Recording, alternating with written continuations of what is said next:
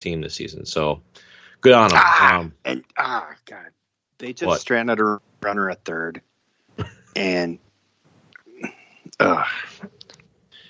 leadoff guy gets on, and Buxton sacrifice bunts him in what is this, the sixth inning? Yeah.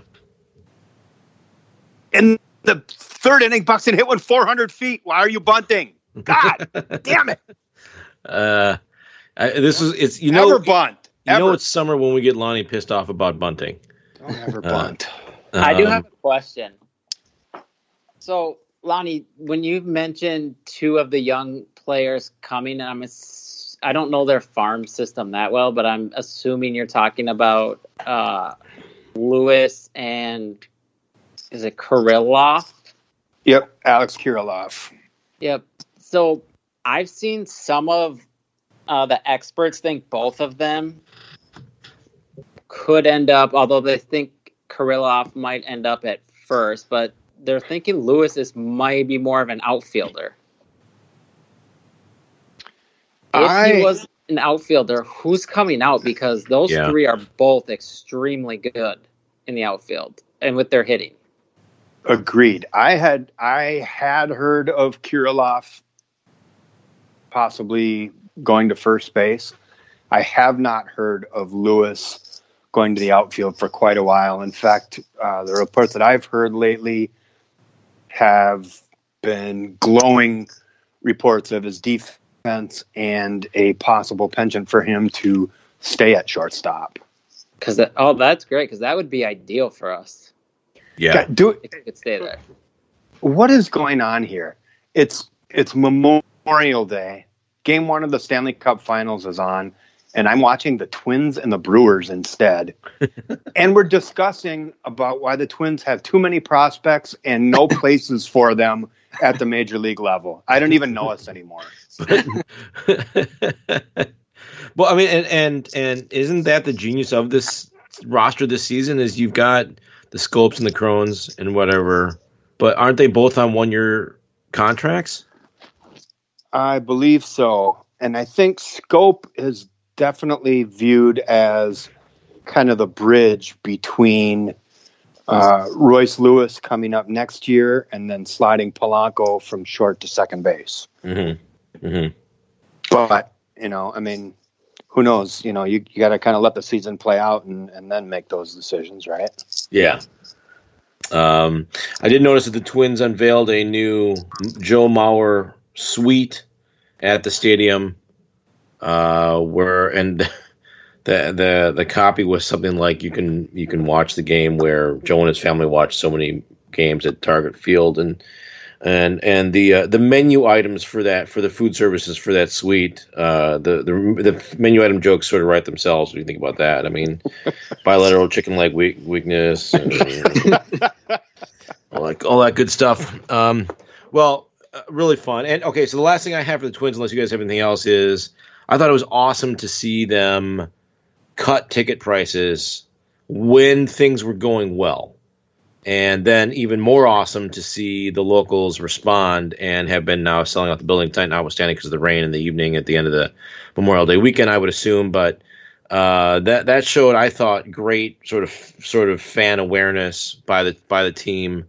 And then obviously awesome that the locals responded and are supporting the team. But it really all comes down to winning, right? I mean, if they cut tickets and the team wasn't doing well, I can't imagine they would have sold out, right, the last couple of games and things like that. Or there is a buzz, but it's not because tickets are cheap. It's because the team's playing well. So it really just comes down to winning when all is said and done. 100%. And I mean, we've been saying it forever. This town is starving for a winner. Yeah. Yep. And they're an easy team to like, right? I mean, there doesn't seem to be, like what you used to say about the Vikings a couple of seasons ago, Lonnie, there doesn't seem to be a high jerk factor on this team at all.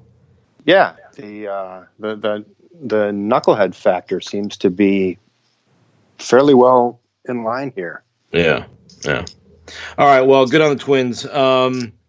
Okay, so I don't even know what the score. I mean, truly, I don't. The Cup final started tonight as we record here Monday night, Memorial Day Monday. I could really not be less interested in this final. Is either of you pumped up about it? No, I could care less. Yeah. Yeah, that's pretty much where I'm at. If I had to lean one way, I would definitely lean towards St. Louis, and that's probably more from the standpoint of them being the lesser of the two evils.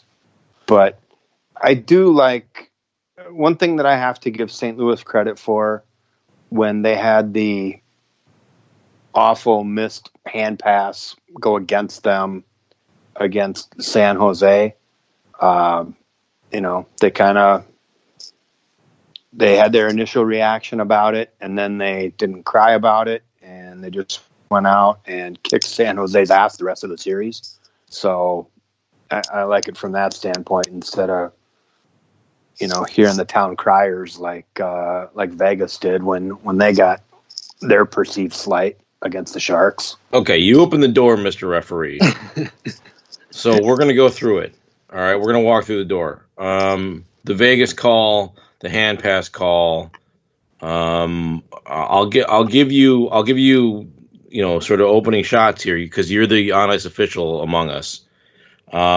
Just go ahead, open platform. What are your thoughts on the significant gaffes that we've seen this playoffs? How much of that do the refs need to own?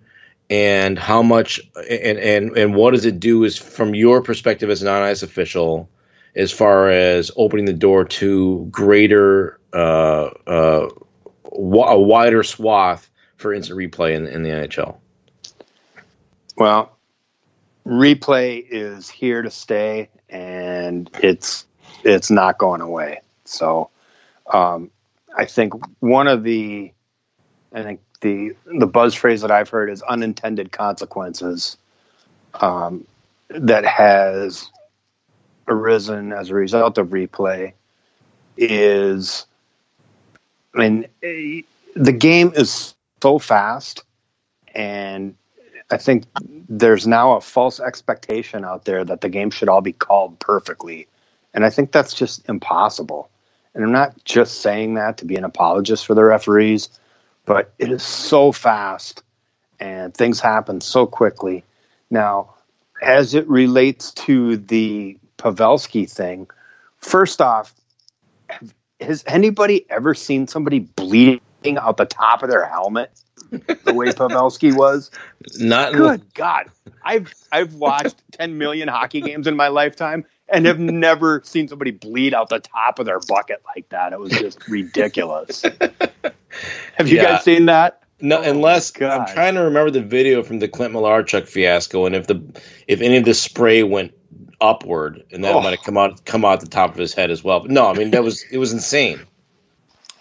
Okay, so from my experience, when you're on the ice and something horrible like that happens in your game, I think it's human nature, whether if you weren't 100% sure of what you saw and something that horrific takes place on your ice, it is human nature to react and make some sort of a call, which, I'm not saying it's justification or anything like that, but right or wrong, you got to go with something. I'm a little surprised that the linesman, in both of those instances, I'm a little surprised the linesmen weren't able to help out. And it would have been interesting to hear what the conversation was in the case of both of those plays. Because it's got to be, you can't be 75%, 80% sure that you saw something. You got to be 100% sure. So, yeah, they definitely have to be better for sure. But I think we also do have to come to the realization that it's impossible to call a perfect game, and maybe we need to get back to what I believe, to bring it back to the unintended consequences, It's my contention that replay was first brought in to miss the egregious, obvious situations that just can't be missed. And if you have the technology, use it and right the wrong. Okay, so Mike, I do want to get your thoughts in here, but let me jump in first because, and let me start by saying here that my preference would be to go less replay than more replay, because I do like the faster game, and the more you expand replay, the more you're going to slow down the actual experience of the game, right? I mean, the gameplay will still be fast, but between there'll be more whistles and more stoppages, and that'll slow things down, and I don't like that. I'm willing to accept the human element and go back to just bitching about a missed call, right? As opposed to destroying the flow of a game to look at it for 3 minutes and get whatever all that. I'm willing to do that, but I realize I'm in the minority there, and I agree with you that replay isn't going away. But I think with that, so if we go down the road of more replay, though, then I think that my human nature as a referee would be to not want to make a call and then have it get overturned on replay because I made the wrong call. Because what you don't want is, because then once you go down that road, now you may as well not have the refs. Because if you're just going to undermine the refs by saying whatever you called, you know what I mean? Like, I'm just not going to make a call, and the video can tell you whether or not what the call should be. I would agree with that, and I haven't completely thought it through, but here is my proposal for NHL replay going forward. I would propose that you can still have the challenges for offsides and goalie interference. You can still have the coaches' challenges. My thought is, instead of a 4-man crew, you introduce a 5-man crew, and that 5th official he's either in the arena or he's in Toronto, wherever, and that the 5th official is the replay official. And if it comes down to, I can't remember, it was earlier in the playoffs. Was it Landeskog that was called for being offsides by, I don't know, because he just lifted the tip of his skate off the ice, whatever. It was one of those doofuses, yeah. So I don't think replay was designed for that purpose. So that's where I would propose the 5th official to be the replay official. And I would propose that it be an active on-ice referee who would look at that and say, okay, by the letter of the law, was it offsides? Yes. Did it have any relevance to the play whatsoever? And did the offending team gain any sort of competitive advantage? No, then we're not flagging it. Well, but so why not? I want to get to Mike, but why not give that off 5th official somewhere? Put him in the penalty box or in the officials box or something like that. Why not give them a quote unquote whistle though? I mean, if they've got the ability to make the right call, you know what I mean? I mean, they couldn't do offside because that's what the linesmen do. But give them, if they're an orange armband, then why not give them the ability to stop play in the same scenario? Because then it's so. Does that extend to? I mean, I think there's too many judgment calls for that to be realistic. Well, but why is it realistic for the 2 guys on the ice, though? I mean, if it's still a judgment call. All right, wait. Let's go to Mike. Mike, what's the verdict here? I don't really know how to deal with replay. I mean, to me, it's a double-edged sword. The more you have of it, yes, maybe the more absolutely correct calls you eventually get, but you're also, slowing down the game. They're going to come out with new replay now. My guess is, I mean, I haven't heard what it's going to be. Maybe like every major penalty is now reviewable. Make sure it was for sure a major.